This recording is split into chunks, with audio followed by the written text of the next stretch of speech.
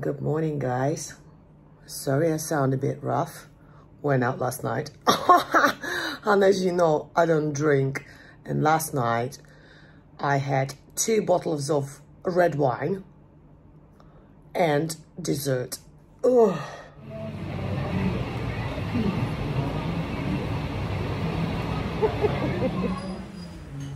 Excuse me.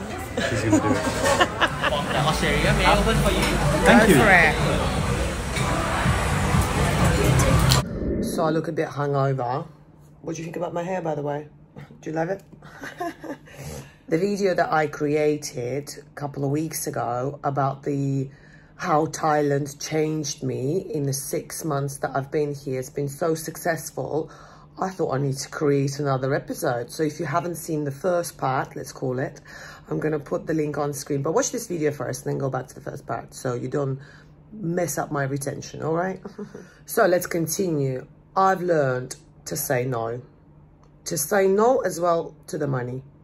It's crazy. Before, if somebody would, how would you say it, dangle the carrot, or what's the saying, the English saying, I'd be like, yep, absolutely. Even if it was just going against my values, or it was just like I didn't want to do it. If it was with money, I'm like, yeah, I'm going to do it.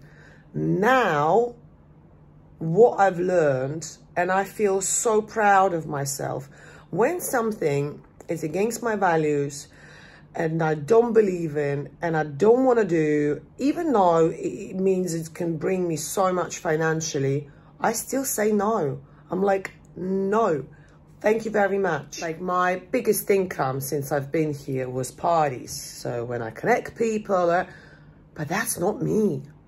I don't like to go out. I like to go to bed at 9:30, watch TV before bed, and wake up early. It's like now, I went out last night, as you know, guys, got home at like midnight.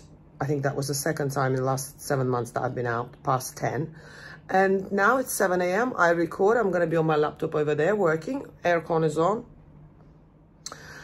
Yeah, so the purpose of this video is learn to say no.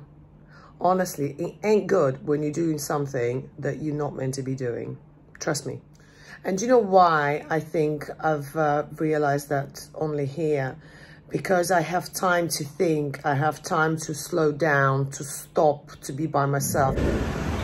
Okay, guys, well, I'm not sure if it's relevant, and actually it's not relevant to this video at all, but I wanted to share something with you today. Hang on a second, who's interrupting me? So today I went to the beach, and I never go to the beach, as you know, and I had like 5 hours or maybe 6 of silence, and I've read the book. I swear to you, the thoughts that I have in my head now, everything is clear now. You know, my path is clear, because for the last week I felt a little bit lost. I'm like, hold on a second, so what is my purpose? What is the purpose of this channel? What is the purpose of my videos? Like, what's the ultimate goal? And today, reading that book, then pausing in between each chapter, it's just all clear in my head now. And I'm like, wow, this is what silent does to you. It makes it all clear. Yeah, if you want to know what book I read, or if you're interested, then just comment below and I'll reply. You know, in UK, because I used to live in UK, if you don't know, you just run around. You run around, it's a rat race. You're constantly thinking, okay, what's next? I want a better car, bigger house, next promotion, new title, what's my salary increase this year?